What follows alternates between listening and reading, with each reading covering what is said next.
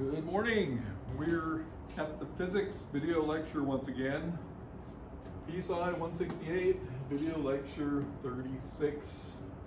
We've been talking about electricity and magnetism. I have a bunch of demonstrations today. I'll try to set this up for us. Not that many lectures left. This is 36. We have 36, 37, 38, 39, and the last one after all is going to be review. Good, so we've been talking about electricity. I've mentioned magnetism. So today we're going to look at magnetism because there's just an essential connection. Now, start reminding ourselves of electricity. What do we have? We have charge, positive and negative, and the force. We have currents, and then we have the power formula. So currents I, power, voltage, delta V, I, delta V. I may not have mentioned the electric field, but I'll make up for it because I'm going to talk about the magnetic field.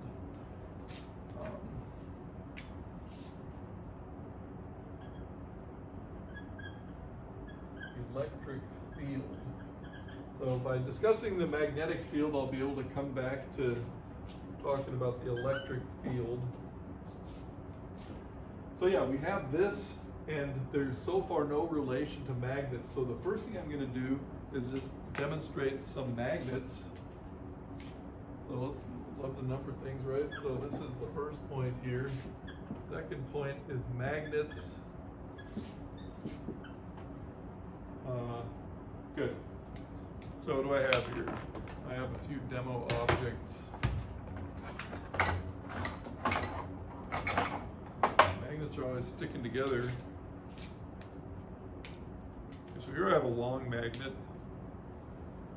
and we put one on the end that's red and one that's blue to indicate different poles, but we're not so interested in that. If you have magnets like this, you can play with them. You get that attractive force, you turn one of them around, and you feel repulsion, okay?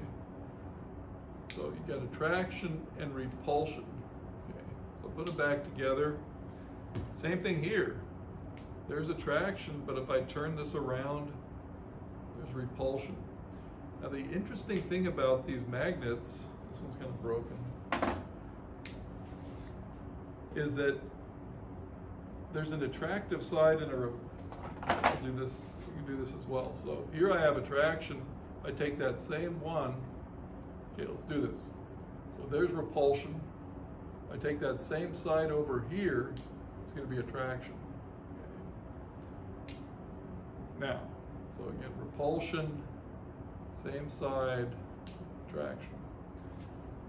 I can split this magnet in half. Okay. Attraction, turn it around, repulsion. Okay. And I can take that half of a half, split it in half again. I'm never able to just isolate an attractive or a repulsive side. No matter how much I split them, I get repulsion and attraction. Finally, I can take the last step here, turn it around, repulsion. Okay, so if you ever have some little magnets you can play around with, this is an interesting discovery to make. We say these magnets have a north and a south pole, and we can never isolate a north or south pole. If I were to saw this thing in half, I would get the same effect. I'll never be able to isolate an attractive versus a repulsive side. That's different than electric charge. Electric charge, we really can isolate a plus and a minus.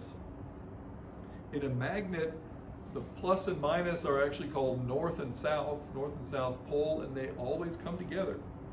So what's the connection to a well, I've mentioned this term north and south. So the north pole of this magnet would be if I hang it from a thread and it turns and turns and then stops and it's aiming, at magnetic north. Okay, so the Earth itself has magnetic properties. So I'm going to summarize these first discussion points. So magnets, north and south pole. That's the first point. The second point is like poles repel, unlike poles attract. So there's some relation to charge seemingly, or some similarity, some analogy. Like poles repel, unlike poles attract. And that's the one thing if you've ever played around with magnets, you've noticed, okay? You've got that repulsion and that attraction depending upon which side you face towards each other. Good. Now, there's something called the magnetic field. I mentioned it, I haven't drawn it yet. Well, electric field also exists. We're going to talk about the magnetic field next.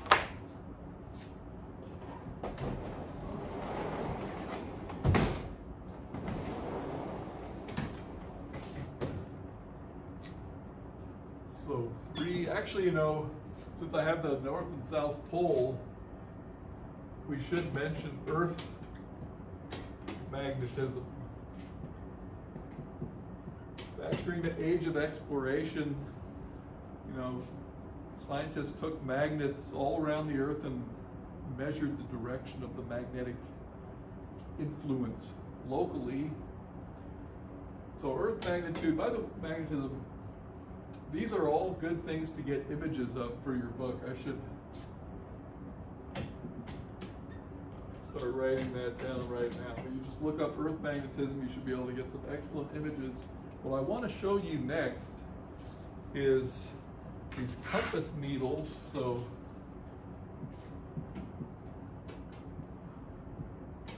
compass needles. This is going to be a demonstration.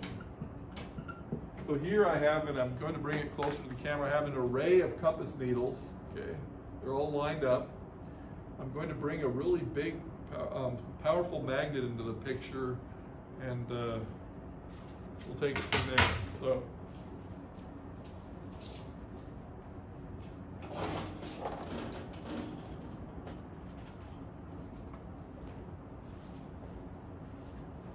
Okay, let's see here.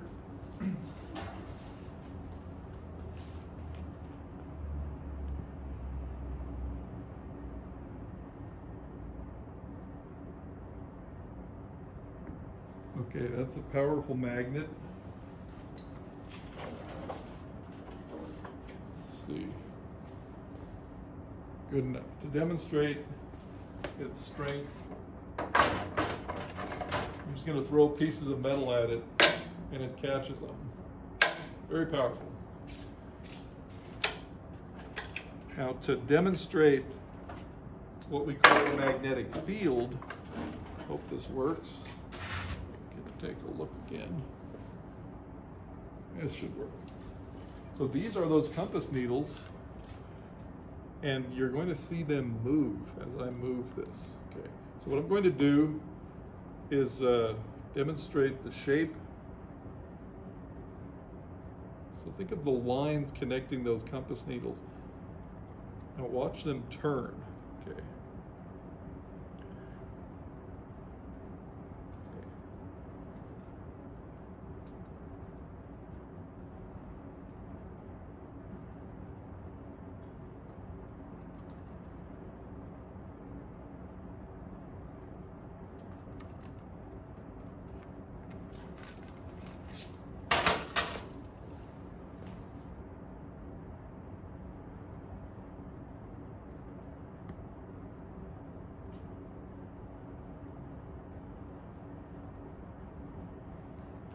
Back to the board. So what did we have there? I'm going to draw a picture of what we had. So this demonstration, we have this very powerful magnet, and I'll go ahead and draw it. It's like this.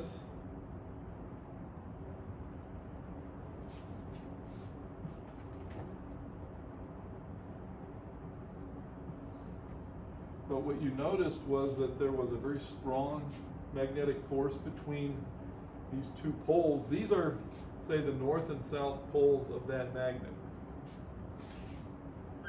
Now, what did we see with the compass needles? How about I use another color? We had this kind of pattern if we drew lines connecting those compass needles. So those lines would be referred to as magnetic field lines. And what you saw when I carried it over to here, the compass needle actually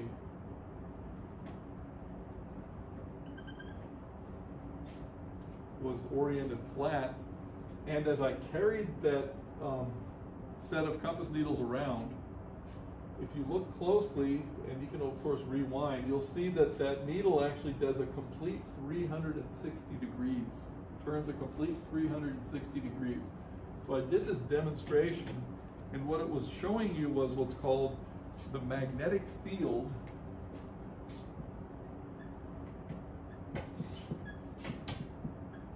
and we're going to abbreviate that to B field.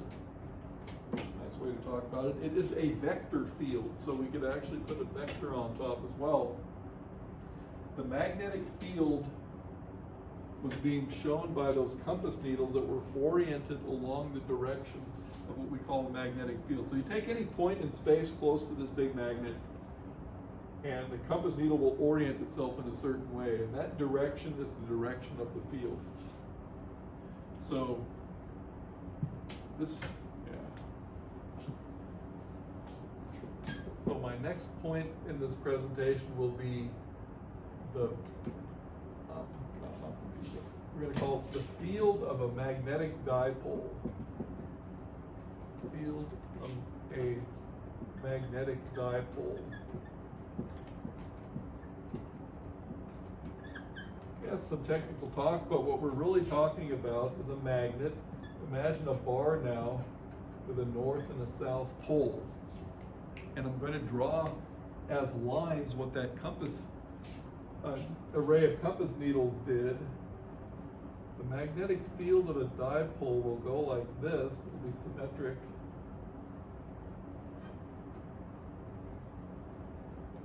And the fact that, that's enough, right?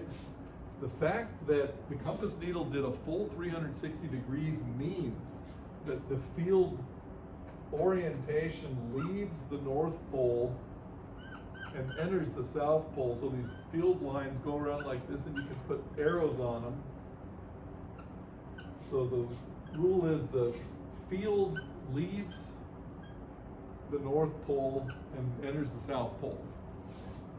And one of these field lines, if I took a compass needle along that line there, it would do the complete rotation as I showed you in the demonstration. So that's the field of a magnetic dipole, right? That's the B field.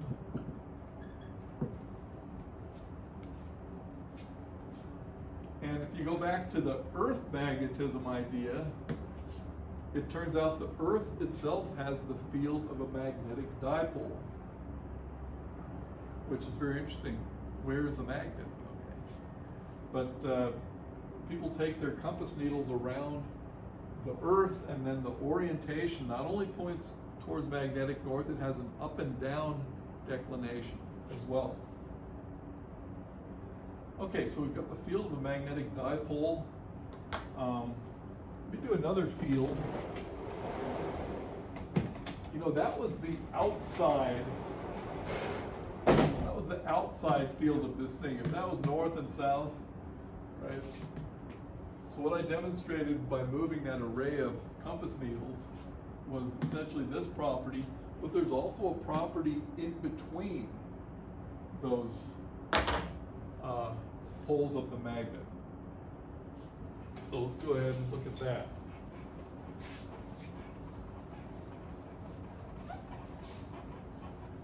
And when I threw that chunk of metal at the magnet, that's what you saw, right? It just lined up in between. So 4, 5, 6.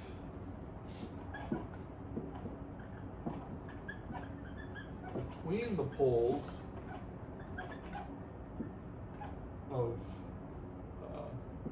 magnets, plural, so between the poles of, you know, 2 or more magnets, let's go ahead and draw this. So imagine we have a north, a south, a north and a south pole of 2 magnets. Then we're going to get the field lines going from north to south. Okay. Just like they leave the north pole up there and enter the south pole. So between 2 magnets, we can end up with a very strong magnetic field, and it'll be uniform, and you know, all pointing the same direction.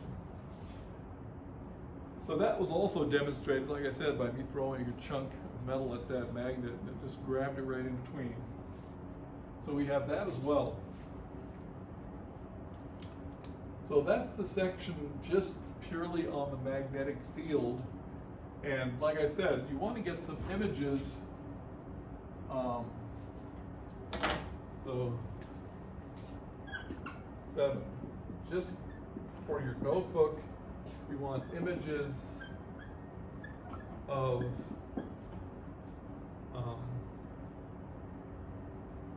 earth magnetism,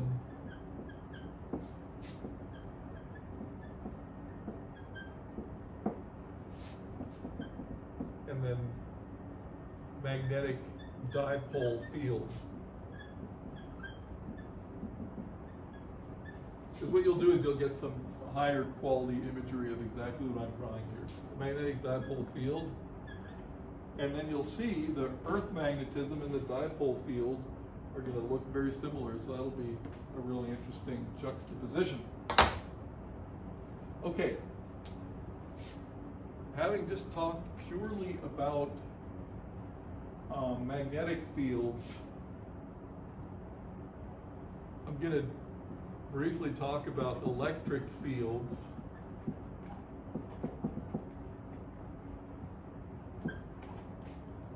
And basically your positive charge, and we're going to get asked for some images of this as well. I'll put a third point under there. Electric fields, you know, you've got a positive charge with field lines away, and you have a negative charge with field lines towards. Okay. And because positive and negative, or because fields are vectors, they add like arrows. So you also have the electric dipole field. It's just to relate these concepts. If you have a plus and a minus for the electric dipole field, you get something very similar to the magnetic dipole field, namely goes from plus to minus, and you know, it has this curvature to it. Okay. And that comes just from adding these 2 individual types of fields. So let's put this on our list of images. We also want to get electric dipole field.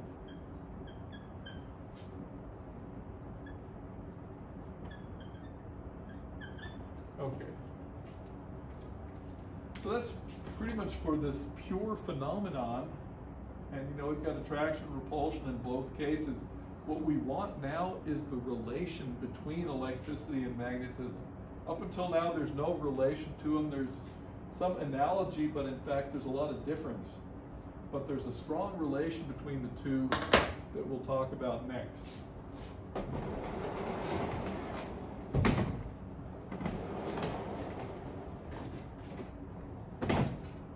So and I'll show you a couple more demonstrations along these lines here.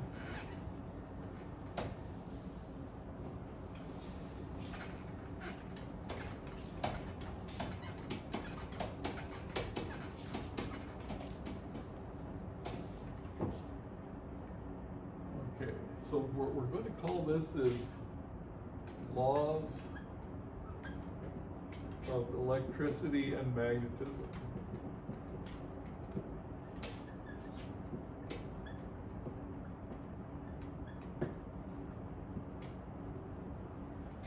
And the way I'm going to set it up is this. The first two laws are the stuff we've already discussed. So let's just say electricity and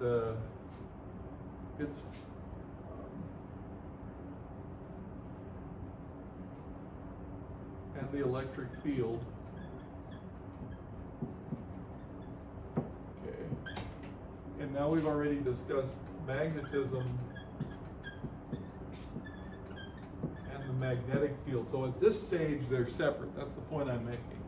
And the B field for short. Now the third one is where it starts, so I'm going to do a demonstration where the relation between the two starts. So let's see here, let's get rid of this.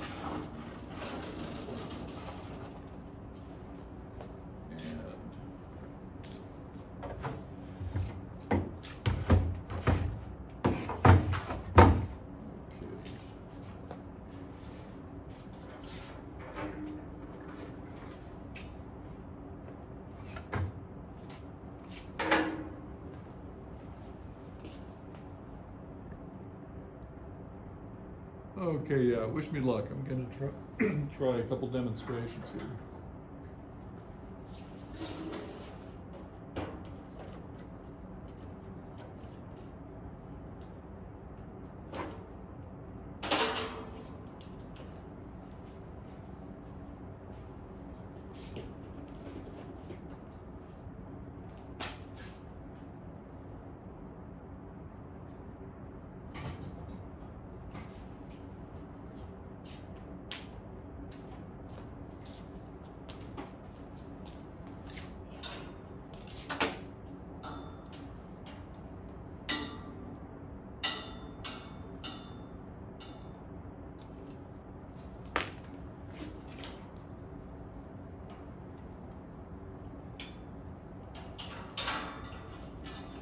Okay, what I'm going to do is set up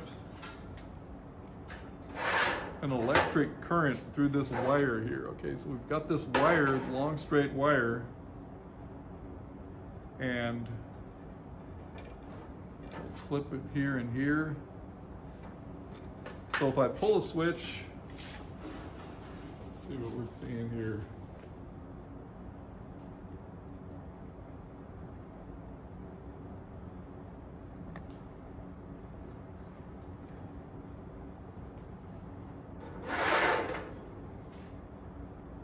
Okay, good. So I've got a big switch here and I can get a current going through that wire. Let me go ahead and pan over here. There's my switch.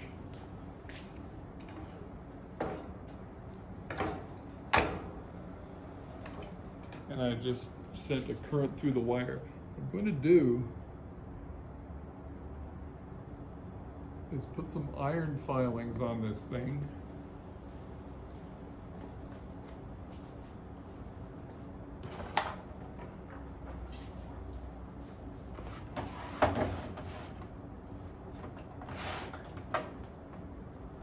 Just sprinkle them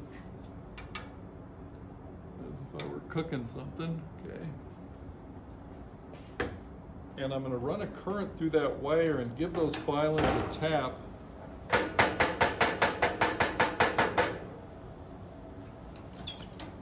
See what we get there. Not much visible through the camera. Let's bring this closer.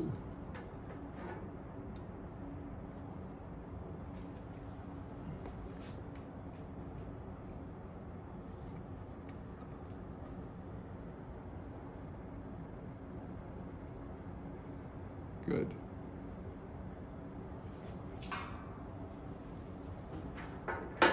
Okay, that faint pattern there is a circular pattern, so those iron filings have lined up in the form of a circle.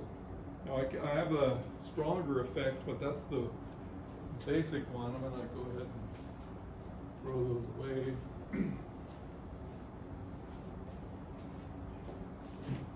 Okay. basket.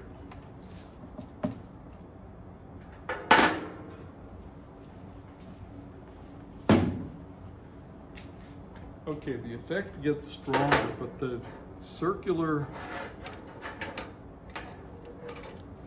pattern of iron filings indicates that they're lining up like little compass needles. So let's see, do we have contact here? So this one here I have to do a little more carefully. I'm going to sprinkle iron filings, and you can see I have this, what's called a solenoid. These 1, 2, 3, 4, 5, 6, 7 turns of wire. Sprinkle a little iron in there. And throw the switch, you get a current going in there. And now I tap it. And I'll bring it up to the camera and show you what we have.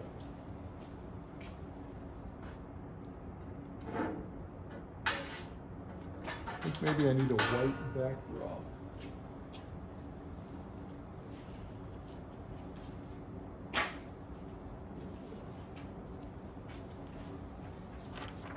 Maybe that'll work better. Ah, yes, much better. Here we go.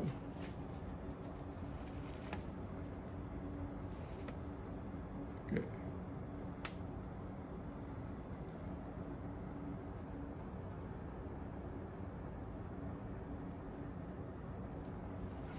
Okay, fantastic.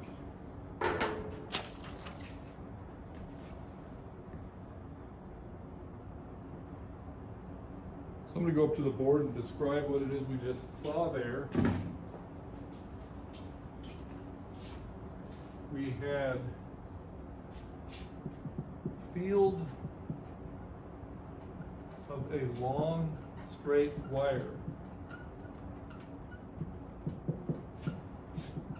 And by the way, this is the kind of thing you should look for some images of. So you have a long straight wire that's carrying a current like this, then the magnetic field is these concentric circles. Okay, that's what I claim to have showed you on the first one. The field of a solenoid, or seven circular turns. So that's a solenoid. So we had current going through that, and we're looking at the upper half of the plexiglass. What we saw was a very strong alignment inside those turns. And if you look closely, and of course you can rewind and look closely, you'll see, all right, or for the top view, we had, you know, on the plexiglass, we had these turns here.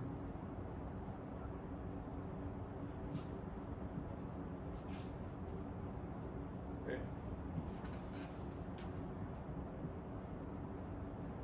I'll just put it like that. The point was that we had these, if you look really closely, you saw little circular field arrays where the where this thing went through the plexiglass, where the turn went through the plexiglass. So these little circular ones that you'll see if you're looking up closely, they are essentially this phenomenon right here. So the point of this whole thing is that, and that would be this 0.3 right here, electric currents produce magnetic fields. So you don't need a magnet. If you have a current going through a wire, you're producing a magnetic field.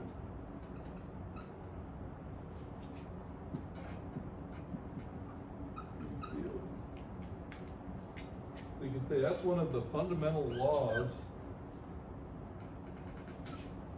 that we're looking at. We'll have 4 or 5. So the fourth point of these laws of electricity and magnetism is what I'm going to demonstrate next.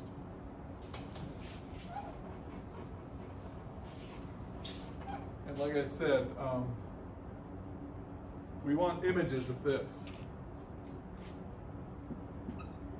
Homework. You want to get some good images of these magnetic fields being produced by electric currents.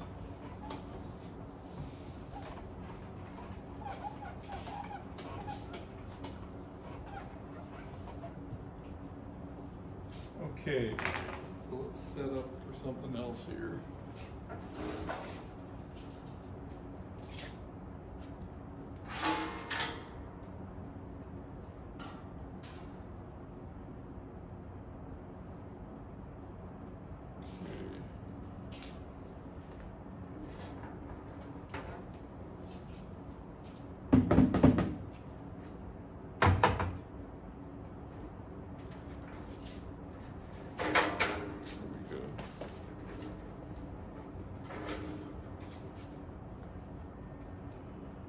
Okay, so we're going to bring the magnet back into play.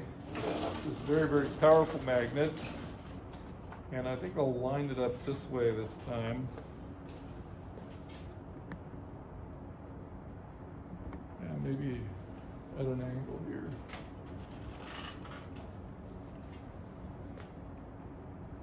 Okay, maybe this way.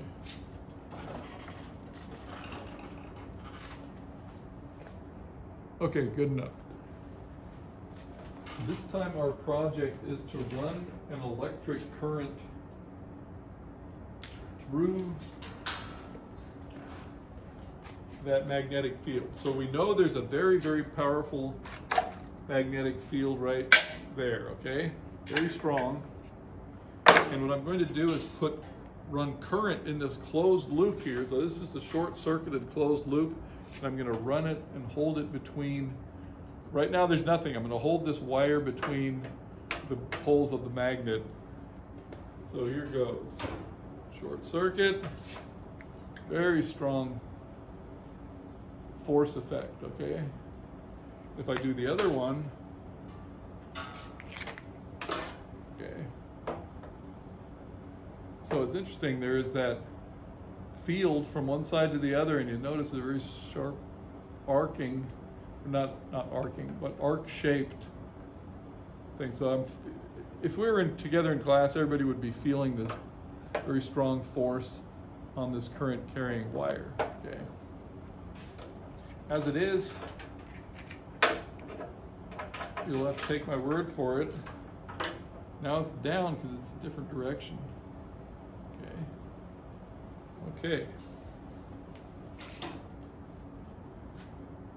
So that's the last of those laws for today.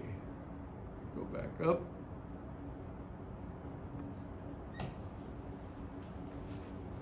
So our fourth point here is that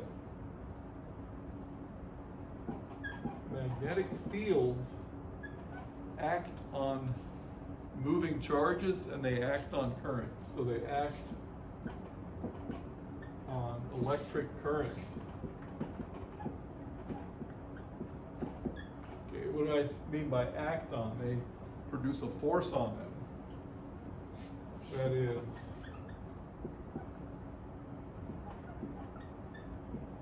the B field, the magnetic field produces a force on a moving charge, not on a charge at rest, on a moving charge.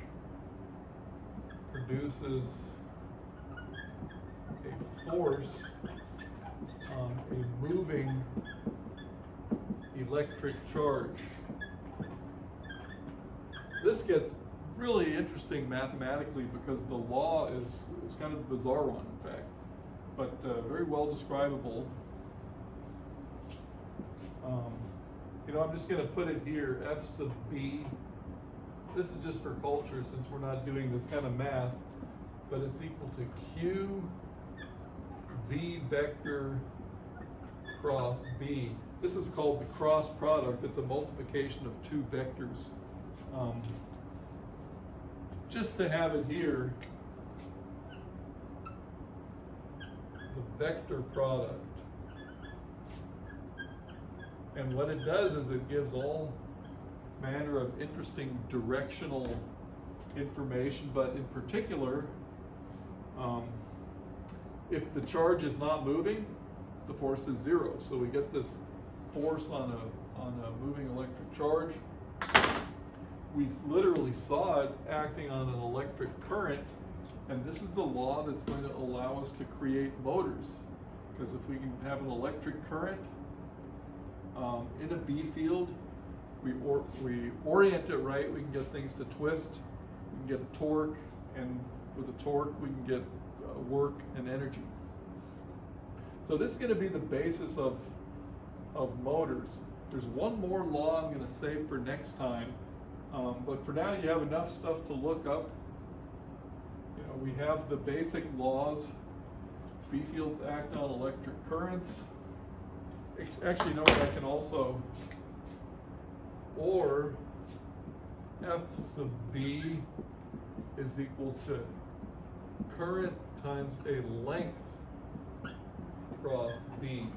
Okay, we're not doing any math with this, but the point is there is a force. It's equal to the current times the length times this interesting mathematical thing called the vector product into the B field. Okay. And yeah, if you have a force along a length of wire, if the wire is longer, the force is going to be greater. Of course, we don't just make long straight wires, but we wrap them up into coils with many, many turns, and we can get very strong forces, strong torques. Okay, so this is the basis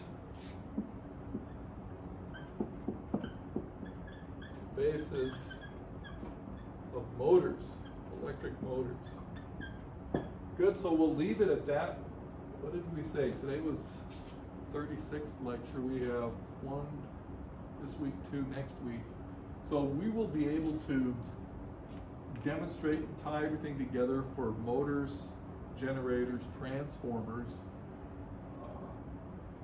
and the electric grid potentially, at which point we really will have tied everything together.